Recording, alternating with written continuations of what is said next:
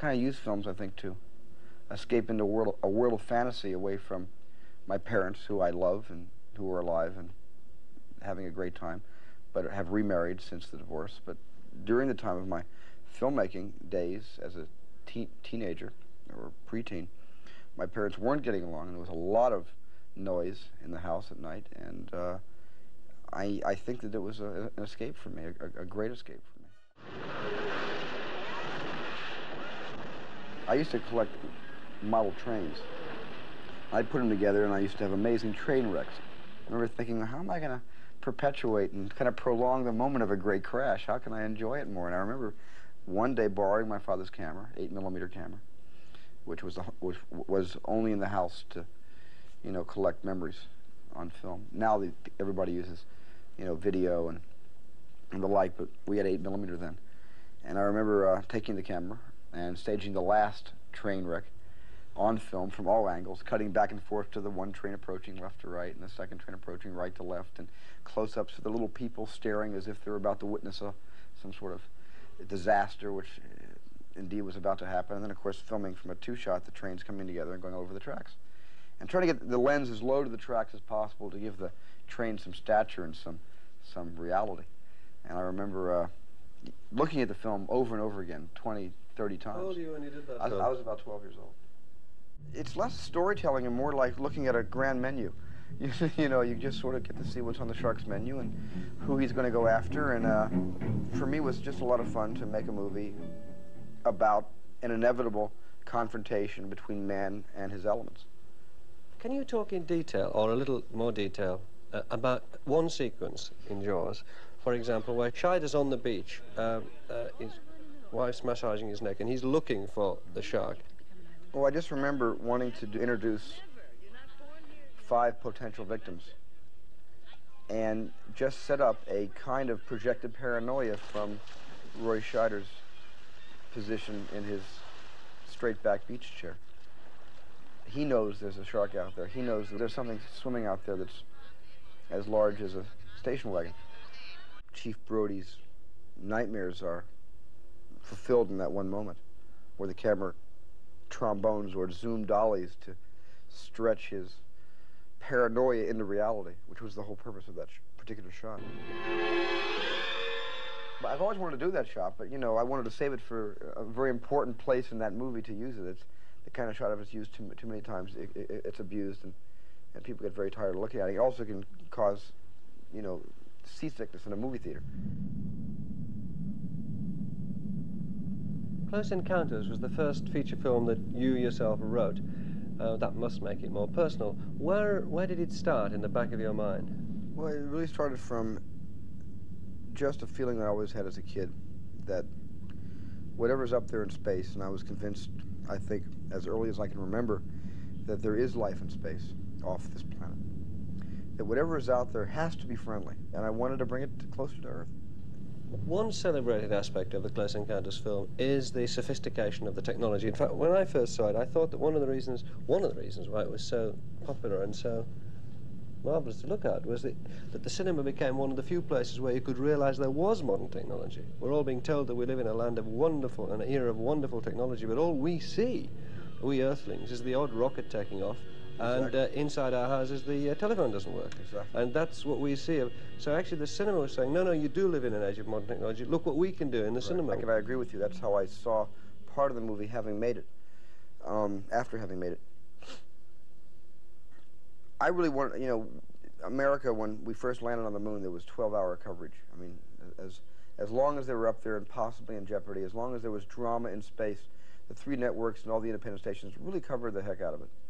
And in a way, I felt good because I saw this tremendous technology from this planet that put men on the moon for the first time. That made me really proud to be an American, to be part of the 20th century, and to be growing up in the age of technology, and then super technology, and then soon quantum technology.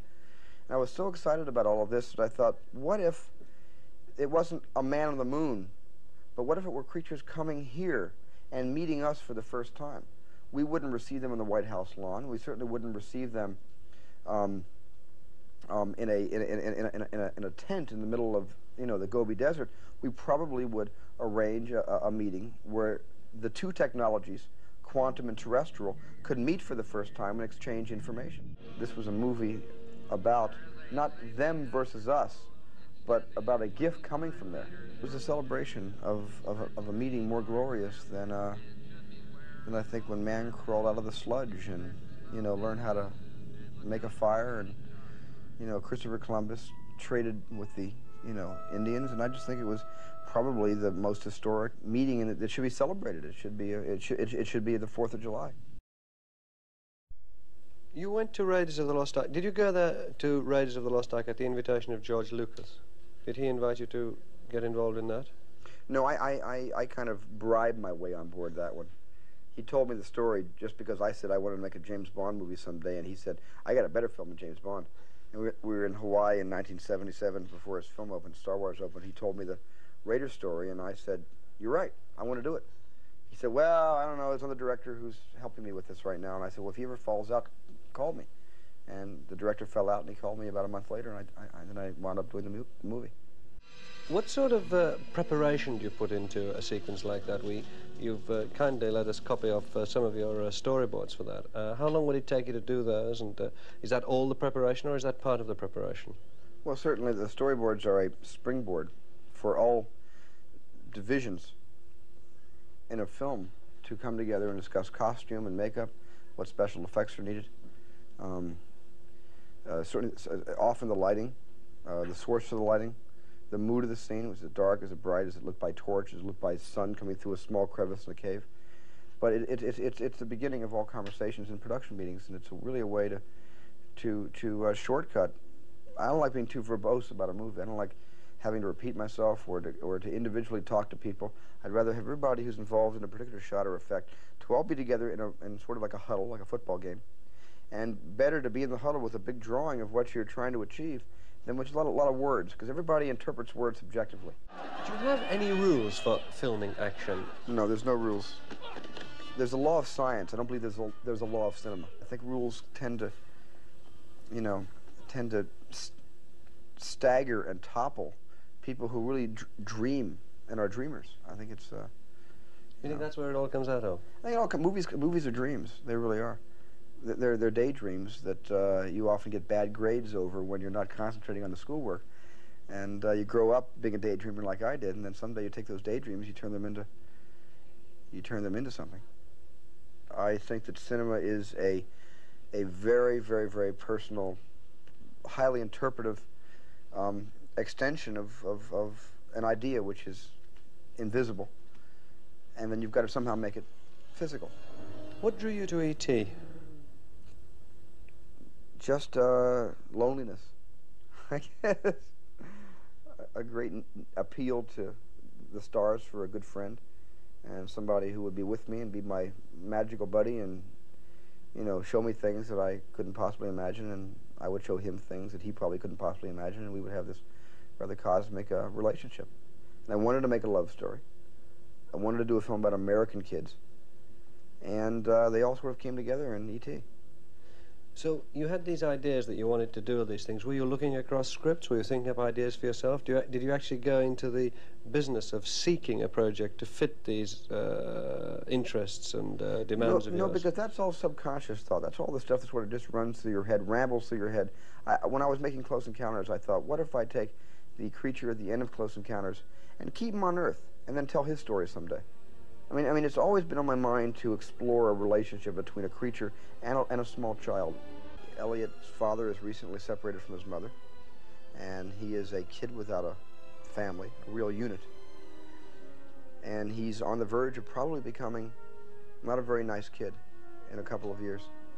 He's not going bad. He's certainly no way you can see the movie and imagine him to be a juvenile delinquent. But you can't imagine him withdrawing more and more and deeper into kind of an evolving depression. And in a way, E.T. coming into his life is providence. Would you say there's a sense in which E.T. is some sort of plea for a permanent childhood? Yeah, I think it's probably part of it is me, you know, calling out, saying to myself, you know, I'm 34 years old, I'm not married, I don't have kids, I'm probably going to be married, I'm probably going to have kids. Is this going to be my last summer vacation before I have to be a responsible adult? And maybe Edie represents my last summer before going back to school. You know, the school of hard knocks in real life. I hope not.